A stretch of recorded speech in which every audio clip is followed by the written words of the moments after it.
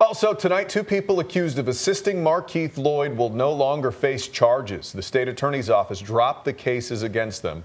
Zargi Mayan is no longer facing accessory charges. Police accused him of helping Loyd avoid capture after they say Loyd killed his pregnant ex-girlfriend, Sade Dixon.